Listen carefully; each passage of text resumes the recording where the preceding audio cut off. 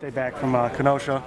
It was good. I mean, we definitely have some bumps to we need to fix. Getting back into the routine of being in Evanston, being back in, being on the turf. Honestly, from the graphic environment over there in Kenosha. But I mean, it was a good practice for us as a defense and as a team to improve and to get better. I mean, we really got after today. So I mean, we're happy with the improvement we had thus far. If you could use one word or one phrase to describe Camp Kenosha, what would it be? I mean, this is your 5th year doing it now.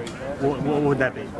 Honestly, it would be experience. I mean, the experience you have at Kenosha, both good and bad, everything inside the game of football will come. I mean, you're away from home, you're away from your bed, which is a huge thing. I mean, it's the experience and the camaraderie that you build up with your brothers that kind of mold you into the team that you will produce or not produce in that given season based on how things are.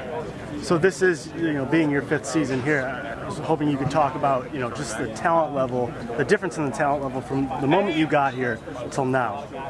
I mean, talent has always been, very, very well here. I mean, the coaches do a great job with recruiting. I know a big thing we have here, we have the talent, but we also have the individuals who aren't, afraid to call another player out for, if something that they're not as good as they should be.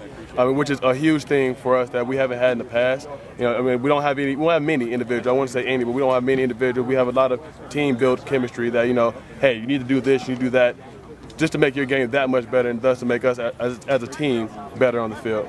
So what are some of the things that you guys are doing to prepare for Cal, August 31st? Oh, we're just getting ready. I mean, our offense is very explosive. We'll see a lot of the dynamics that Cal may or may not run, given their new offense, given their new offensive coordinator and things of that nature. But we're seeing a lot of things from our offense. So right now we're going to focus, inwards, focus on improving on the little things that we need to improve before we get to Cal Week. But we're definitely looking forward to getting out there and hitting another jersey. Awesome. Thank you so much. Thank you very much. Good luck this season. Thank you.